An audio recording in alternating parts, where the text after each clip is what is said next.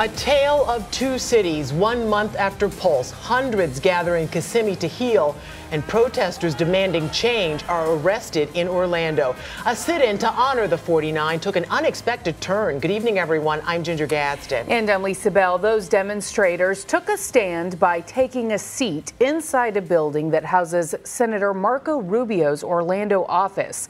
They'd planned on sitting there for 49 hours. But tonight, police stepped in and removed them, some willingly, others in handcuffs. News 6's Sechelle Saunders is live outside the office on Orange Avenue tonight. In Sechelle, is that protest still going on? Well, Lisa, it was supposed to be, but that all changed once the property owners told those protesters to leave. And then after that came nearly a dozen arrests.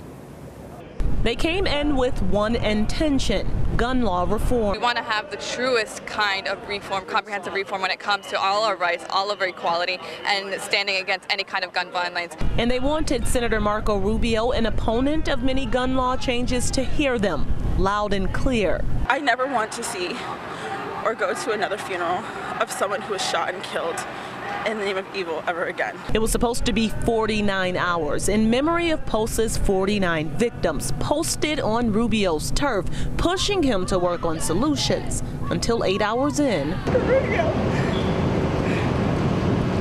just to stand up for our communities is not fair. One by one, protesters cuffed and arrested officers, some in body armor, kicking demonstrators out for trespassing. It's very emotional to see my friends and comrades get arrested. Local officials stunned. Commissioner Patty Sheehan saying she gets the outrage and it hurt to see arrests. But I understand their passion, and I understand that they're hurting because their friends were killed a lot of times, and something has to change, and sometimes this is the only way. She says she's working too to fix what she sees as a broken system. This is ridiculous. We can't even pass sensible gun legislation at the local level.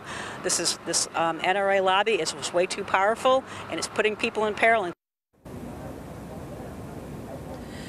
Now, Senator Rubio says in a statement that he welcomes input from people all across the political spectrum, and his people also told us that they did not have those protesters arrested. The property owner said that the building closed at 7 and they needed those people to go. Also, Orlando police telling us that they also did not want to make arrests, that they had to once they told people to leave, and they still wouldn't leave, ended up arresting 10 people. Reporting live in Orlando, Sechelle Saunders, News 6.